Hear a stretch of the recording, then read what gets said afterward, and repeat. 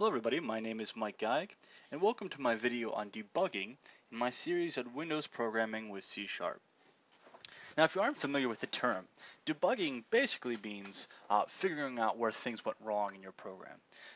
So assuming you either have an error, or your program crashes, or even if it's just not behaving the way you expect it to, debugging is basically the steps we take to figure out where the problem is and then to correct it.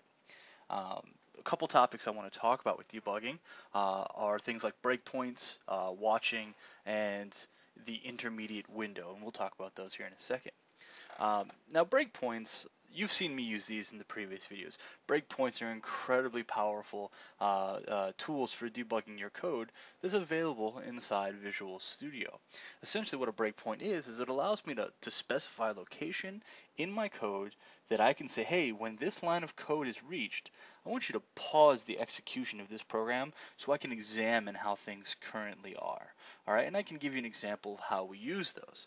So what I'm going to do is I'm going to go ahead and add a button here to my form right there, and I'm not going to mess around with the button too much. I just basically want to get to the code behind it.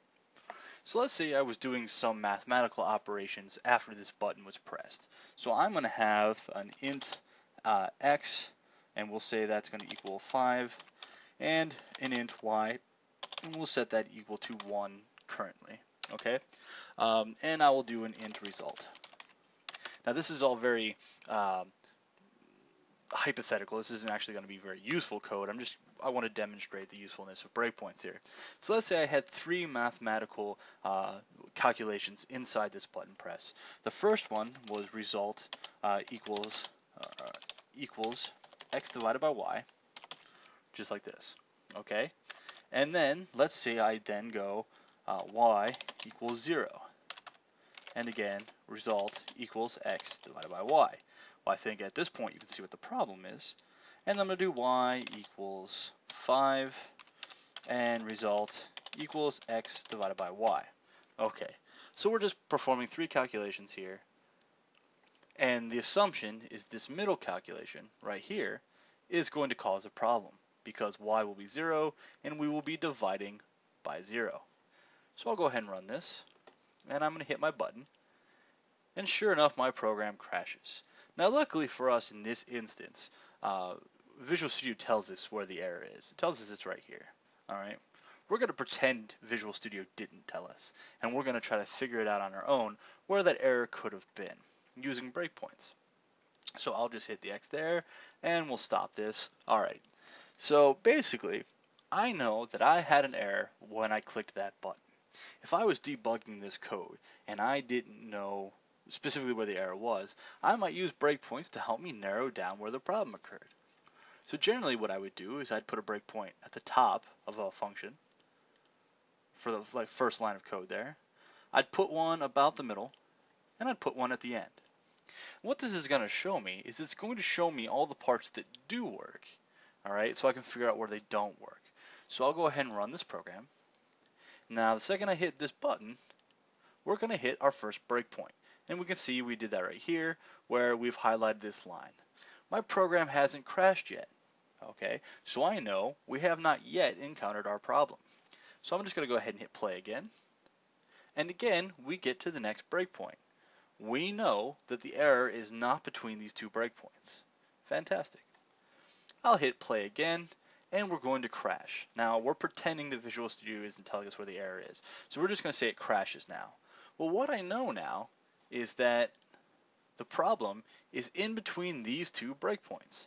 The problem is not this breakpoint onward, and the problem is not this breakpoint. That gives me 2 lines of code to diagnose.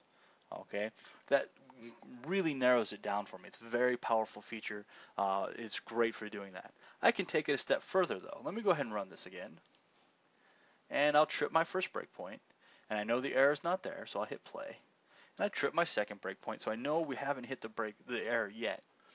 Well, Visual Studio gives me some control in this state when we're paused our programs. If you look up here, we've got 3 buttons. All right. The first is step into. So if something was like a layered command, like a function that would take you into a new level of scope, right? Step into takes us into it. So it takes us into whatever function is being called. we're not calling functions this time, so step into just takes us one line. Step over will execute a line of code, and if it's something that has a new layer, like a function or a method of a class or something like that, we just sort of execute everything in that layer real quick and just step over it. We don't actually go into it, we don't see it. All right. And then finally there's step out. Step out continues executing the rest of this block and then just steps us backwards a layer. All right. So in this case, step out would take us into the abyss that is the code that's running our Windows form. But if we were in several layers of function calls, it would just take us to the next layer up. All right, so I'm going to go ahead and hit step into, which brings me to this line. When I hit step into again, our program crashes. So now I know it is this line. All right, now Visual Studio is telling me this, but if Visual Studio hadn't been telling me this, I would be able to say for certain, this line is where my program crashed. I tried to step over that line, my program crashed, that line is it. Okay, and then I can begin fixing it, figuring it out. I can say, hey, this is a division, so obviously y might have been equal to 0 at some point. Let's figure out why that happened. So breakpoints are very powerful at this point. We can do a lot with it, and a lot of times if I see an erratic piece of code or something just not quite working quite right, I'll throw a breakpoint in there so that the program will stop and I can see kind of what's going on. All right, so we can look a little bit further at this. Let me go ahead and stop this. Let me get rid of this stuff here, which will get rid of my breakpoints. All right, so let's go ahead and let's look at a new way of working with these breakpoints. I'm going to create a new function, and I'm going to call it private int add1 int num. This is real simple. It's just going to return, it's going to return num plus 1. Okay. That's all this method's going to do. And then in my button click, I'm going to do int, we'll say index, all right, and we will say, no, let's go ahead and, yeah, let's do it, index. Int index equals 0, okay.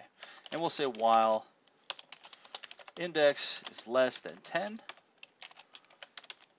and we will say index equals add1 index.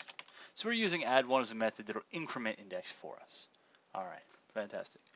So what we can do is we can actually watch this loop run. Now normally if I were to hit play and then click that button, this loop, it only loops 10 times, will execute way too fast for me to observe anything. All right, but by using breakpoints and something we call watching variables, we're able to slow this down and actually watch the code unfold. Okay, which gives us a lot of power in seeing exactly how things function the way they do. So what I'm going to do is I'm going to go ahead and put a breakpoint on this line right here. All right, and I'm going to go ahead and run this. Okay, and so there's a few windows at the bottom here that I want to pay special attention to. Okay, let me go ahead and click this button to hit our breakpoint. And here we are, right at our breakpoint. Now, a couple things, a couple windows, and if you don't have these, you can come up to view here and enable them. But specifically what I want to look for are things called autos, locals, and watch. All right, so these three windows down here, autos, locals, and watch. All right, now, autos. Autos are going to show me the things that it thinks are important at this time. Okay, so we can see a few things. First off, we can see E is down here. It's a variable. And I can actually explore E and see what's inside of it. So E is telling me where the mouse was when it clicked the button. E is telling me, let's see here. It just basically it tells me there was one click, it was a left mouse click. You know, so you can see all sorts of stuff there. So E is telling me some stuff here. It's got some different event arguments that are empty. So that's our event args E. I can also look at sender and see that sender is button 1. All right, it's only allowed to grow and other things here that we can look at, non-public members and things like that. So those we don't really care about right now, but autos just allows us to see those. We also have this. This is our form. All right, see form 1, and we're seeing all the parts of form like the button and things like that. What I'm interested in though is index. Index is the variable I'm actually interested in. All right, we can see that equals 0 right here. All right, locals shows me just the things that are local to this scope. All right, so the things that are local in this scope is this, sender, E, and index. So you can see this list doesn't really change in this instance. All right, but if we had a whole bunch of other variables, even if they were changing, locals only shows us things that are local in this scope.